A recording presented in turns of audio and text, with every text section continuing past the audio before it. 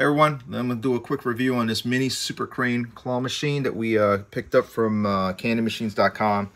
Make sure that you use the link in the video description if you guys are looking to purchase something from there. A very solid distributor.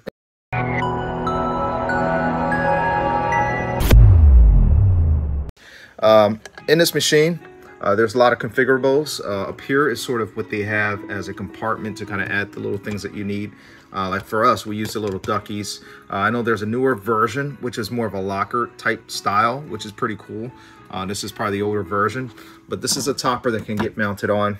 These screws here will require a special screwdriver to get them out.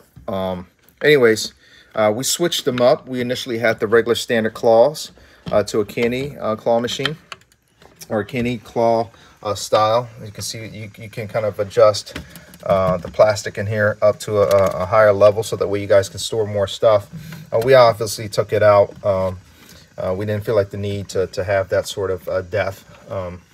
Anyways, here's the control panel. It's very narrow, so it does fit the purpose that it's a mini claw machine. Here's the little mini chute that it comes with. There's a compartment here with all the quarters that falls down. Let me just open that up and give you guys a quick look at it in just a second. You can hear the music going off in the background. Yeah, so this is a pretty cool machine.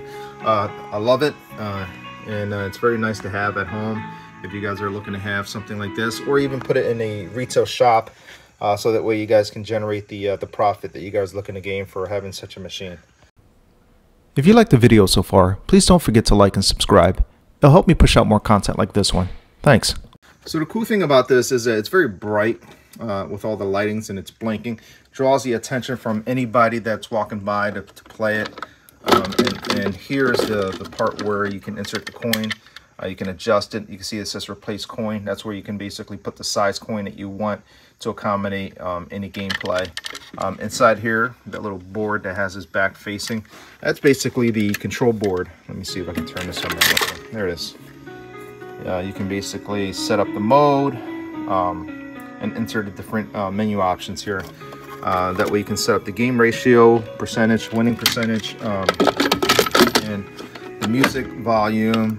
Unfortunately for this version, there's only one type of music. Let me just look this up.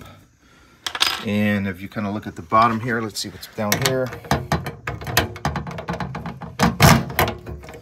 This is where all the coins go in. I use this as a compartment to store the manuals and all the other good stuff. And here's the standard claw that I initially had installed. It's good for catching plushies, maybe 2 to 3 inches. So there's nothing more to it.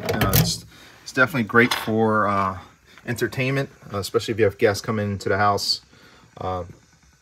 Anyway, hopefully you guys like the video. Drop a comment below and let me know what you think. Thanks for watching, and I'll see you guys in the next video.